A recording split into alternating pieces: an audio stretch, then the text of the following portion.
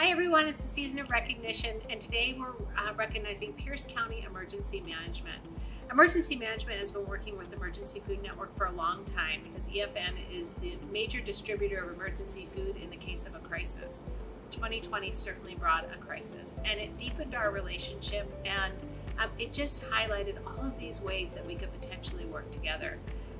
I could not give enough praise for the staff and the leadership at Emergency Management and the way that they have worked with us to come up with solutions to problems that we've never had before, like storage space and spreading out volunteers and being able to get access to PPE and so many other things that they've helped us get for not only Emergency Food Network, but for our partners, the 70+ food pantries and hot meal sites that we serve throughout the county.